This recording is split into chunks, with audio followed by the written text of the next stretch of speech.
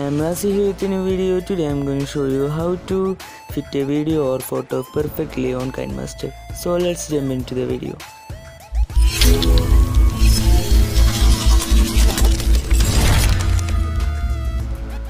Basically, you want to install Kinemaster. If you want the latest version of Kinemaster without any watermark, I have made a video about that. You can check that in the description box. Now let's open the app.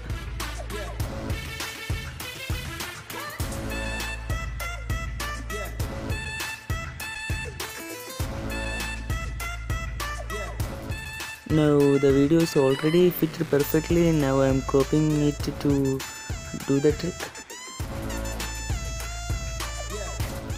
Now you want to select the footage and double tap on the preview bar. Now you can see that the photo is fitted perfectly. For photo I am capturing the end of the video. Now you can see that the video is not fitted perfectly. Crop, select and then double tap on the preview. Now it's done. Now you can test that.